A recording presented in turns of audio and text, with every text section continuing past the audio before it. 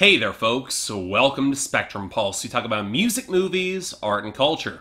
And today we're going to be talking about the newest record from Hoodie Allen called The Hype. So let's get into some territory that will be a touchy subject for some hip-hop heads. Pop rap. And I can already see some of you scoffing, but let's get real here. There have been artists who have played for lighter and sillier material since hip-hop's very inception. Some who are even now held up among the greats, or at the very least got some respect in the game. But don't get me wrong, I get the stigma. Because when people think of pop rap in the modern day mainstream, they tend to treat the music as utterly disposable songs by utterly disposable artists. And while they aren't exactly often wrong, you could make the argument that some of these acts can actually flow better than the endless stream of utterly forgettable and utterly interchangeable mumble rappers. Or they might actually have a turn of phrase that's interesting or funny or distinct. They might tell a story, something that an increasingly humorless and, again, interchangeable mainstream hip-hop scene tends to ignore. But when you also factor in the subset of white pop rap artists who tend to be using hip-hop just as a vehicle to make bad comedy, little dicky, it doesn't help a stereotype of sanitized, often corny, and ultimately kind of forgettable acts that you might listen to briefly in college and then never again. So, okay, where does Hoodie Allen fall in? Well, kind of tough to say. You could definitely make the argument that his debut had its fair number of pop rap crossover singles, blending in Drake and Ed Sheeran-esque vocals with loose bragging and plenty of stealing your girlfriend, a cliche I don't like regardless of genre in hip-hop. But unlike so many of his peers, he remained entirely independent. He never signed to a major label, and his follow-up Happy Camper early last year grounded itself with a little bit more self-awareness and maturity, a little bit more groovy production, and a style that pulled more from Chance the Rapper than anything like Ed Sheeran. He started to cultivate more of his own sound, and I like his voice. Now, of course, he can still slip toward corniness at spots, and some of his production choices and collaborators are definitely dubious in my books. Why he works with Black Bear, I'll never know. And considering he reached out himself for me to cover The Hype, I figured it was well enough to give it a chance.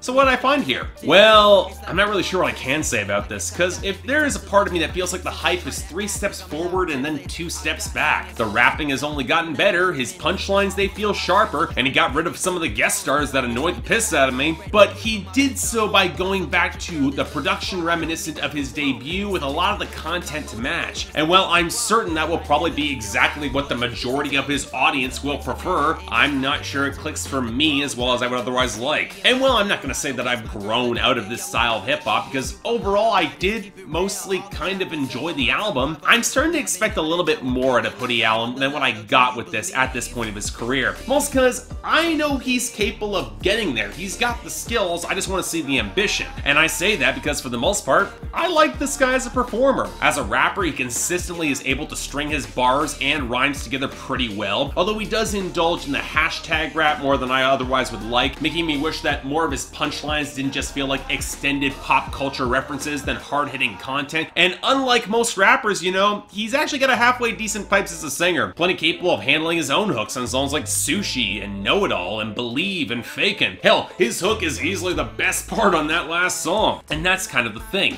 Even if his content is lightweight, and it is, believe me, we're gonna get into that, his biggest strength is a knack for melody and making tunes that go down pretty easy. That's honestly more radio-friendly than you would expect. A bit reminiscent of Logic's old taste for New York-style swagger, but a little bit looser, more focused on the party and keeping things easy. Now, granted, the more I did listen through this record, his delivery did feel a tad one-dimensional. Generally agreeable, but kind of broadly sketched. And it's no surprise that Wale is actually a decent fit on the single trap-inspired song Fakin', or that he teamed up with the pop-punk group State Champs for a song to fuse in a few rap verses for a pop-punk track, and it's surprisingly tolerable, even if it's a little bit lacking in the muscle and production. Now that said, outside of those two outliers, the production and instrumentation tends to fall towards a very modern brand of pop that can't help but feel a little bit sanitized to me. Blocky beats in the low end with clap percussion or trap snares, acoustic guitars, pianos, or organ anchoring the melody, and maybe some hints of horns or synthesizer if things are going to get a little bit feisty. But there is a part of me that not only thinks this feels oddly safe for him, but also that this is a bit of a regression for Hoodie Allen, going back to more of the sounds of his debut. He's a good enough rapper to ride some of the more complex grooves that anchored Happy Camper, and yet here, okay, while some of the bluesier tones on Know It All or Something Dangerous, they're likable, they got a surprising amount of organic depth to them, it's leaning into retro pop soul tropes that can feel a little basic, a little interchangeable from song to song, lacking the sharper refinement and the smoother bass lines, the more hip-hop leaning side of that last project, which I gotta admit, I like that production more. I'd almost say here it's a little bit more Meghan Trainor-esque, especially with the tendency to drop into a hollowed-out, bassy segment for the second verses. But you know what, thankfully, Hoodie Allen's got enough charisma and good tone to get back to the hooks, and the hooks are indeed the best part of this album. But this is where we have to talk about the content. And look, I got a pretty high tolerance for corny punchlines and pop culture references. I mean, I review country music, for God's sakes. And while the hype is stuffed nearly to the brim with all of that on nearly every song, including a few Tom Cruise and 21 Pilots lines that are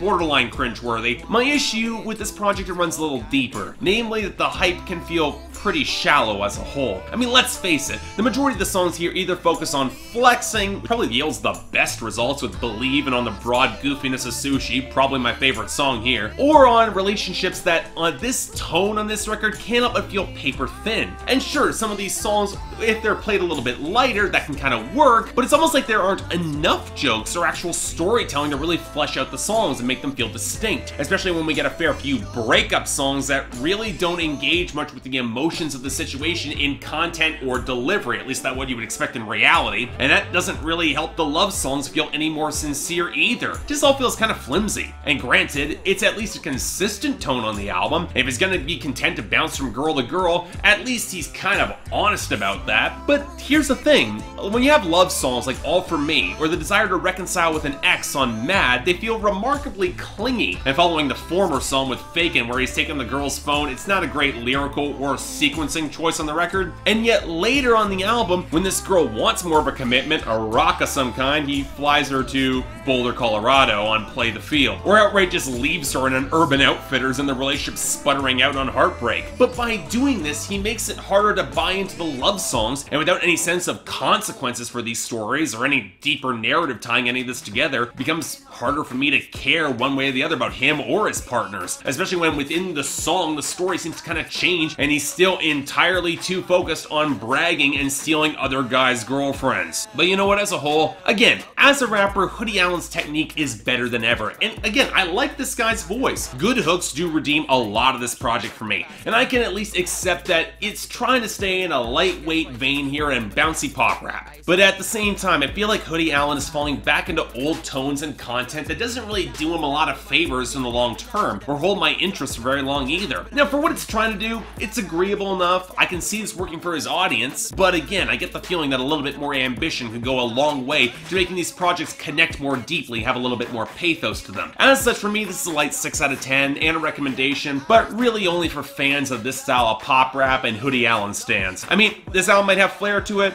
but I can imagine as the hype fades, so will some of that color. Just saying. So yeah, thanks a lot for watching. Like to like and subscribe, I'm more than grateful. Don't really have a lot to say about this, but hey, if you're into this brand of pop rap, and I know there is an audience for it, have fun. If you're absolutely allergic to pop rap, stay away from this because you will not dig this at all. It's not your scene. But if you want to buy the record, links in the description below, and I got the poll up there, so if you guys want to have any opinions on how wrong I am, there's your opportunity to tell me.